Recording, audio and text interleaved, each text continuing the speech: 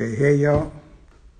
It's Peter Parros here going live, trying to do the evening experience, and we'll see what's happening. Hey,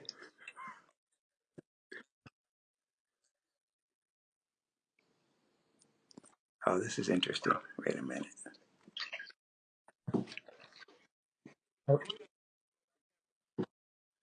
Well, I don't know why it went off when you came on.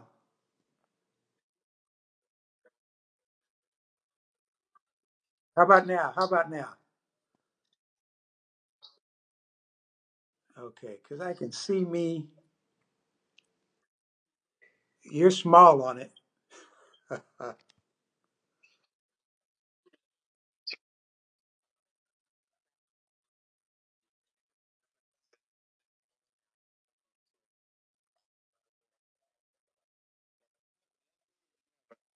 I have an iPhone.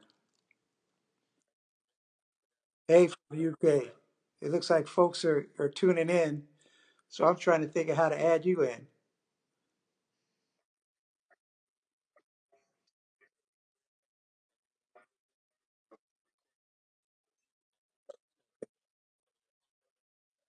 Okay, all right,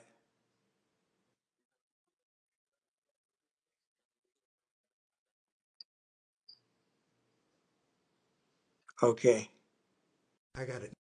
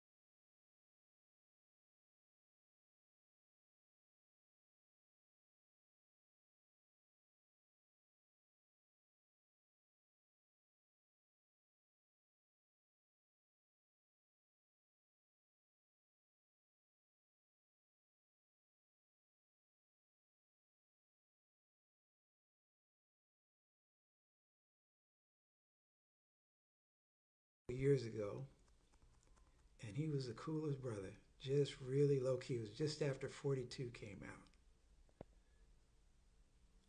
Let me see. Go live with the evening experience. Let me see if he's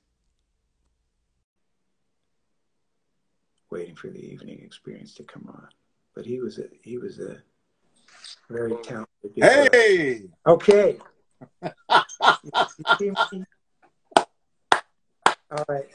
sir, Somehow we've got the Chadwick photo in there, but that's all right. that's cool. I'll take it. That was that's it. Okay. All right, sir. So we are here. I may have to jump up in a second and grab my charger so that we have some time here because my now when it's live, can your people see too?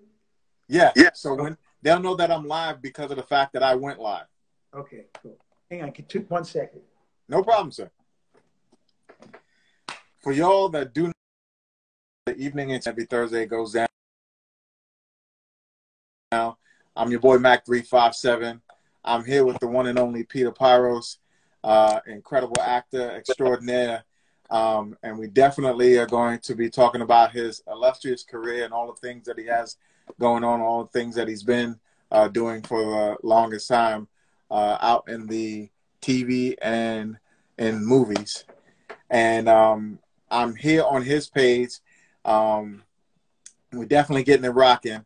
I want y'all to tune in every week when you, hey, what's up, what's up? Yes, I'm here with Peter Parros. We are definitely going to be talking about his illustrious career. But everybody, I will be popping back on my page once this is finished. But I'm going to need Peter to save this live. Otherwise, I won't have this as film. But I will grab it. So when you get off, there's a couple of steps you got to do, Peter. But I'm going to talk about that afterwards. Okay. This is craziness. All right. Let me get that light back on. This is the COVID world, my friend. This is the COVID world. Yes. We're going to make this happen. Yes, sir. Yes, sir. All right. We got a little light on it. Okay. I'm in here. Do I have to do something to save it now or later? Later. After. Okay. All righty, y'all. All right. So once again, it's Word Mac 357. This is the Evening Experience radio show from 7 to 9 every Thursday, but we're going back a little bit later tonight because some unforeseen circumstances. But we are here. I'm here with the one and only Peter Parros. And I want to tell you an incredible actor who I've seen throughout many years of doing so many films and movies and stage plays. And it's an incredible, incredible gentleman that we have here today. And if y'all know his face, and for all you ladies that are watching the O Network, yes, girl, hello, get it. Y'all be definitely with the have and the have-nots. Work it out. All right. But I go back a little further than that. I'm a little bit older. Yeah, that's why you see all these grays. And I remember him from watching him on The Facts of Life. I remember watching him on Knight Rider in their last 4th season. And they facilitated to have him on for a long period of time where him and Michael, he would work on Kit, and then sometimes they would go on little adventures together. So, yeah, I'm an old guy. But you and me both. If you was watching me, I was there too.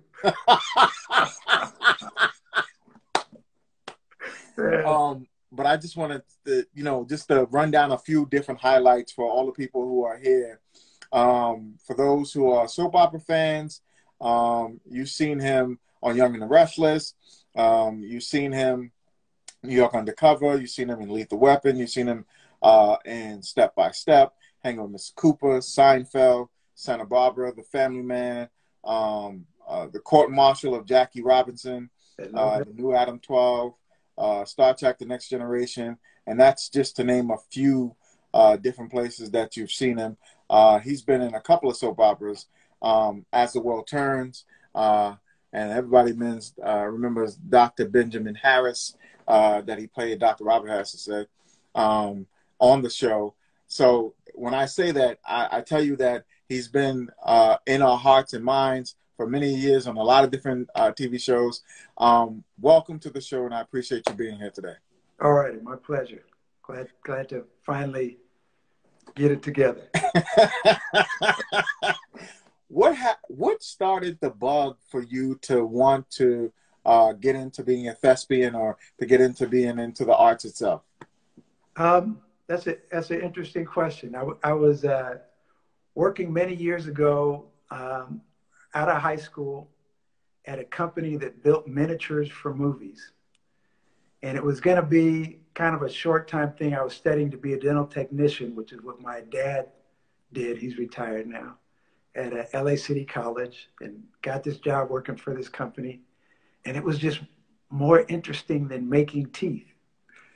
And and I was like, it was always, teeth are the same, pretty the same. My dad did well with it, but I have a cousin who's an actor, commercial actor, and does a lot of theater.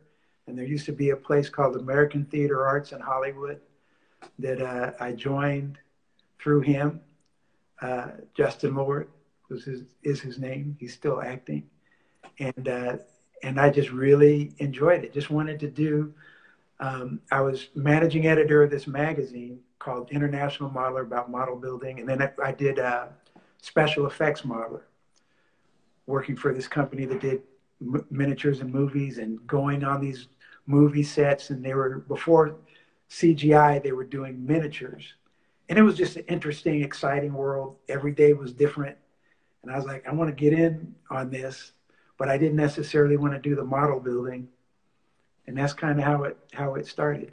Didn't do it in school, high school or anything. So I came into the game a little bit late, but been very blessed. Very, very blessed. You seem to be a natural at it, because every adaptation that I've ever seen you in, every role that I've ever watched you on, I noticed you to be someone who immerses himself in the role. Like, you really take on the persona of the role that you're playing. Now, I've seen actors who just, they know their lines, but they're not committed. You really commit to what you're doing. Oh, thank you. Thank you. I think I've been blessed to have characters that I can do that to or connect with, and I'm glad to hear it comes through. Like on Knight Rider, you played RC. Yeah, the character. I loved that show. That was a great. So when I first went in, I wanted to do action adventure stuff, and I was going to be, believe it or not, my thing was not to be necessarily a great actor. I wanted to be like a black Schwarzenegger. I said I wanted to be the king of the action movies. Oh, no. But I couldn't get, so it's interesting. A lot of the action guys are short. Right. And I'm 6'1". And I couldn't, and it's usually the second, you're usually like the second, because I'm the brother, the second guy. That gets knocked off. I couldn't knock that until Knight Rider came, because Hasselhoff is 6'4". Right. So they needed somebody tall to be next to him in the frame. They didn't want somebody short, or they'd have to be, really for technical reasons, in too big of a frame. So part of what helped me in that case was my height. But I loved, all that to say, that was the best big break that I could get. I was doing smaller roles till then, but that's when it was like, okay, I can quit my day job and be an actor. So if anybody is here from my page that's supposed to be interviewed, just know that there's a lot of technical difficulties, but I will get to you, I promise. If my co-host is in here, please contact them and let them know. All right. But you definitely, throughout the years, and even now, you're still, working out. You look like you're in great shape. And I could have seen you doing that. I could have really seen you doing that. Yeah. It was fun because we were on location, so you're going to different places all over LA. They have me jumping over cars. I was riding a motorcycle. I was fighting ninjas with a snow shovel. I was doing all kinds of crazy stuff. So it was fun. Hasselhoff was fun. He was a great guy, great to work with. Edward Mulhare was somebody who I had enjoyed as a kid on a show called The Ghost and Mrs. Muir. So it was, okay. Yeah. So it was a great experience. So with that being the case, and you being a person that has facilitated to do so much and so many different roles, what was the most standout role to you in your illustrious career? What has been the thing that you said, wow, I can't believe that was me. I did that. But it's interesting. In an interesting way, I would say, between my first big break was great, and the Have and Have Nots, the show that I'm on now, was something that it started out. I'm not really a big comedy person, but I wanted to work with Tyler because I always loved his dramatic movies like Daddy's Little Girls and Good Deeds and all that. I always wanted. So the opportunity came for this was his first dramatic series. And I said, I got to be a part of this. Tyler Perry, Oprah Winfrey. And the part when I initially read for it was a very small role. It was literally 5 lines. It was he was a certified financial planner, Veronica's husband. That was the description of the character. That was it. But I was like, I want to do this. I ended up getting the role, and when the first scripts came, there was this whole change with him as a judge and all this kind of stuff.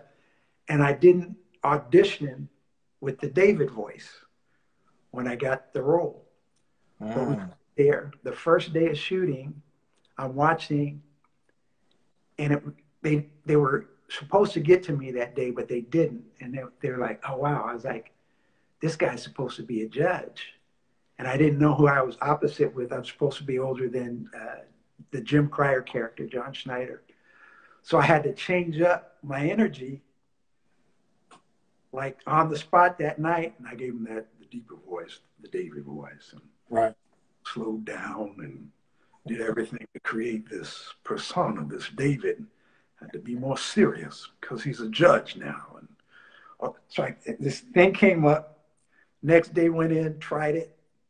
Tyler's like, great, let's go. And I was like, oh my God, I gotta do this every time. I gotta find this guy and be in this thing.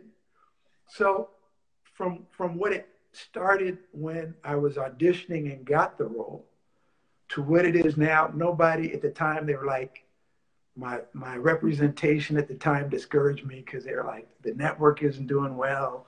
It's not really gonna last. You're taking yourself out of pilot season. And that it has become this huge phenomenon. To our 7th season now.